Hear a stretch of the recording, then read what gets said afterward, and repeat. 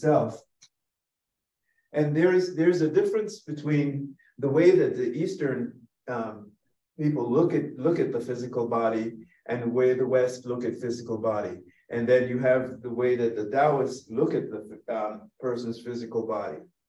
We have a random number. We say, well, there's 10,001 different moves that that human body could accomplish. But like I said in previous lecture, you have approximately 250 to 350 joints in the body. But each of the joints are made to move a specific way. But although we're able to dominate those movements in many ways, that doesn't mean that we should, because in trying to dominate those movements actually cause degradation of the joints itself. In order for something to move, there has to be a space between the two objects, regardless of how close or how far. If it's closer, then it's harder to move. If it's farther away, there's a certain amount of flexibility. And if it's too far, then it becomes even more difficult.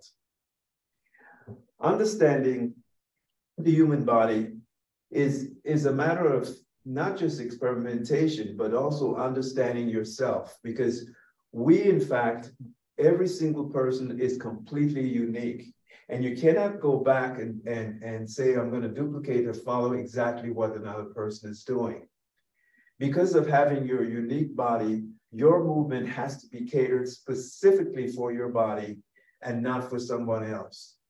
If you see somebody do a movement and you try to imitate it, what you have to do is take ownership of it. See how your body particularly adjusts to that particular movement, instead of trying to copy or to imitate that movement. Each of your body has its own limitation, not just a limitation when people say generalize, this is what your movement is supposed to be. You have to learn specifically how this particular body works. This is what I'm talking about, taking particular ownership for it. For instance, when you raise your hands up like this, if you feel tension in the back, you know that you need to raise it just a certain amount without feeling tension. In other words, you have to be super sensitive to exactly what the body is trying to tell you and how to react to what is telling you. You know, we're probably the worst students there is when it comes to learning from our own bodies, because constantly, and your body's relentless in trying to teach you over these years, but we're relentless, meaning that we put our fingers in our ears and we decide that we're not going to learn, we're going to try to overpower it because we think we need to dominate these movements. Say, for instance, when you raise your hands up, you're told that you should raise your hand and you could raise your hand out like this. Raising your hands all the way out like this is going to cause the collarbones to push back inside, the breastbone to spread apart, and also to have some impact on the clavicles as well as the shoulder bone. A person's body is designed in this position, not this way, not that way, this way. You always want to find that portion where the body is completely comfortable in its movement. In other words, you have to find that, we call it the Ming zone, the zone that you're not aware, that you don't feel anything. Because if you feel it, that means there's something wrong. The body's trying to tell you, you need to make some kind of adjustment. And if you go to the part that you hardly feel anything, that's where the body is much more comfortable in its movement. For instance, let's try first balance. First balance. Now, if a person has the particular disease in Parkinson's, one of the first things that seem to disappear is to diminish very quickly is the balance and coordination, and it's for many reasons, not just a neurological reason, but also psychological reasons as well. Because what happens is that you begin to drop your head to look down at the floor, to look down the space below you, and then take short, tiny steps. Okay? But taking those short, tiny steps, first of all, going straight ahead like this, and taking shorty step and bending the head forward. In reality, what happens is that you actually are bending forward, dropping the head forward, and taking steps like this. So basically, it's a series of falling and trying to catch yourself at the same time. Because the weight now is going forward, the weight of the head is going forward, and then you're basically stumbling. There are 6 muscles that control the eyes. The eyes could pan around more than 180 degrees, could pan all the way this way. It could look up, down, and many other directions.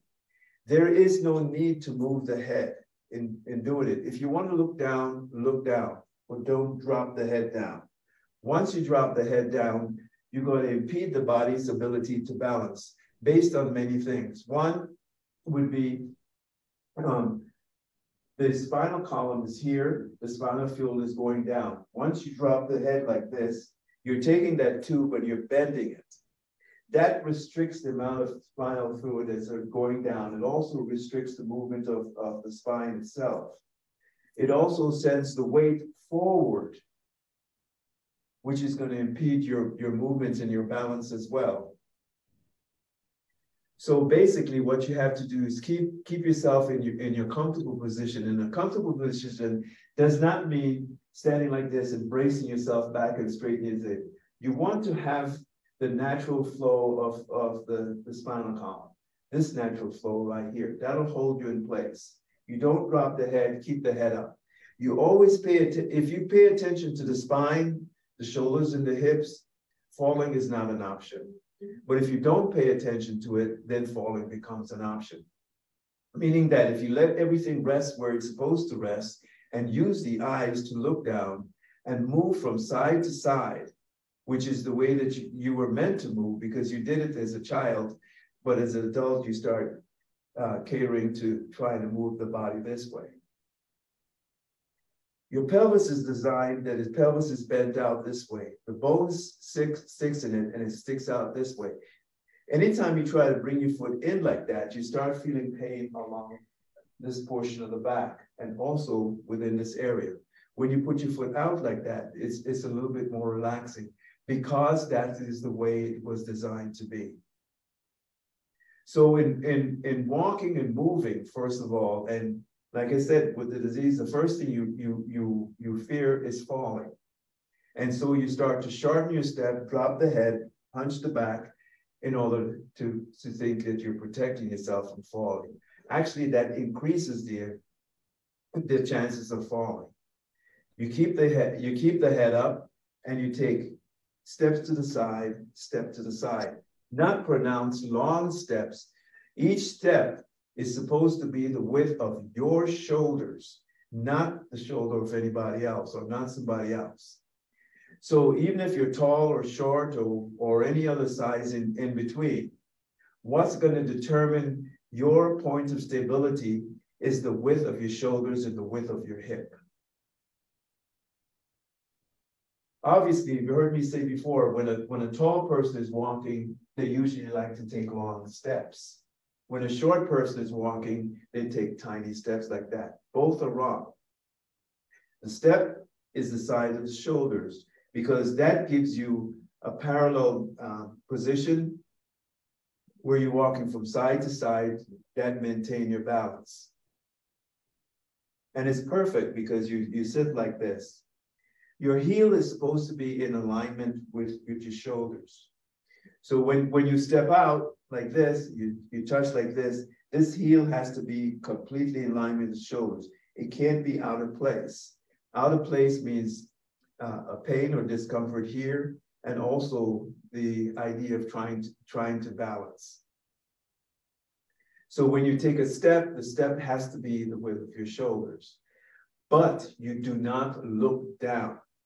And I know that my students overall hear me repeatedly over and over and over, and a lot of them smile about it. It says, don't look down, don't look down, don't look down.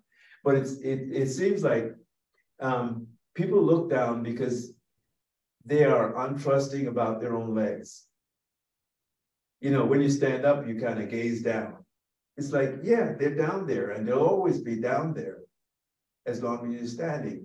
You have to trust yourself to make sure that you're standing and moving the way that you need to move. You trust your body, not the eyes to make acknowledgement that it's stepping. So if you could keep your head up and move in this way. And if you have to glance down, do not drop your head. Keep the head up in this position. Use the eyes to look down, because you could look all the way down. You could stand like this and you could look pretty far down, gazing down.